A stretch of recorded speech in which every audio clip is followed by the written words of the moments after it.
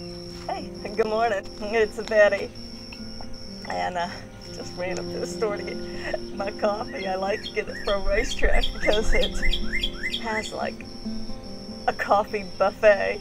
You can grind your coffee and then you go over to this little refrigerated area, put different flavor creamers or mini marshmallows and whipped cream. So I always put whipped cream and put some chocolate syrup on it. It's a good start to the day. But I am going to do a little yard work today. Go ahead and trim this loropetalum. It's gotten, I like to keep the bottom of it kind of like without any leaves on it. Maybe gives it a little different feel to it. See, this one can't really trim the bottom of it because it's got these branches that come out from the bottom and they're just as big as the ones from the top, so it just wouldn't work out. It wouldn't look good if I cut the leaves off the bottom. But this one here, it's got all this stuff right down here that I could get rid of and then leave the top bushy. Just like making them look a little different. I think it trims it up, makes it cleaner, looking better. Anyways, I'm gonna go in and get my clippers and get to work on this, and I might try to trim the one in the backyard too. There's these caterpillars out here.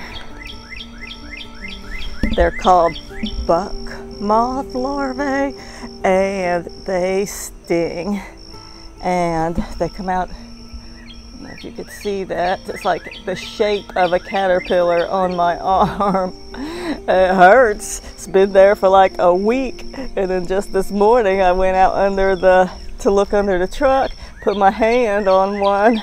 I didn't put my hand on one. I think that there may be spikes on the ground or something. I didn't see anything, but it just started burning and it looks just like the other one. So they're all over, and they come out of the oak trees. So I just gotta be careful I don't get stung anymore.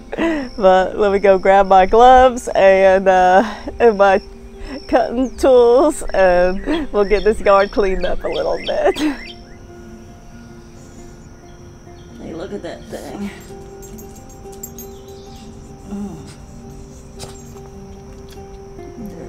They're just all over. There's one on that leaf there. There's one crawling on the tree. That's what they like, is the oak. And on the branches, I don't know if those are dead or what. See, there's some more. So I really don't want them falling on me or me touching them. So see, I might trim that too. It's just really depends on if I see any of those caterpillars around.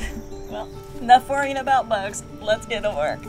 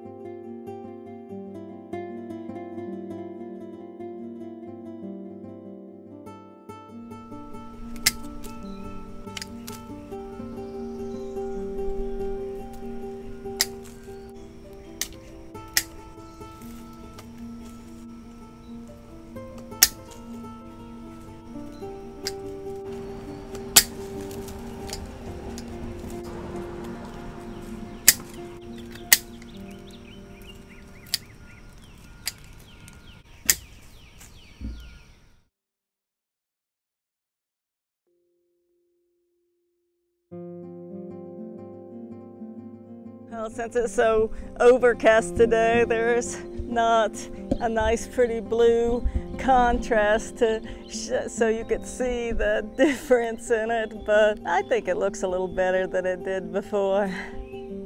And maybe without those extra branches and limbs down there, it will focus more of its energy on filling in up top. I don't know, it might start trying to focus on growing those bottom ones back for all I know. Well, I think I'm gonna go tackle the one in the back now. I'm not gonna let those caterpillars scare me.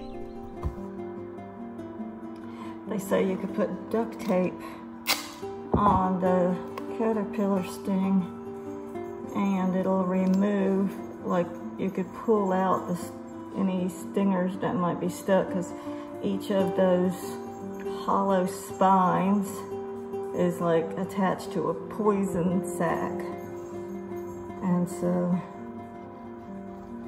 if I try to maybe this tape, because it looked like I could see little dark spots in the middle of where the stings were, so they might be the spines still in there.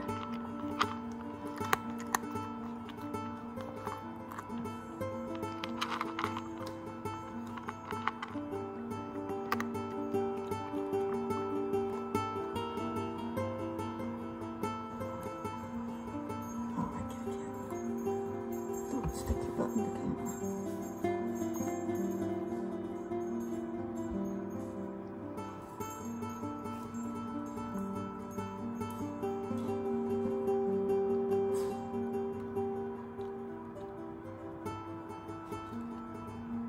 I don't know, but last night I put a piece of tape over this one. You can see the outline of the tape because it itches really bad.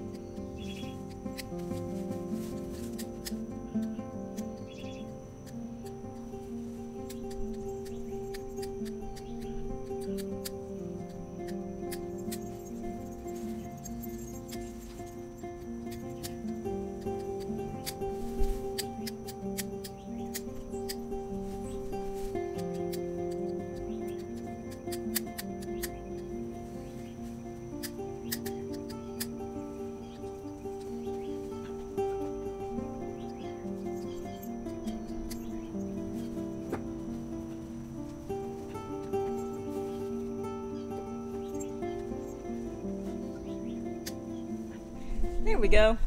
Much better. I left that little poof ball over there because I think it adds character. So, yep. I'm good. No bites. And the bushes look great.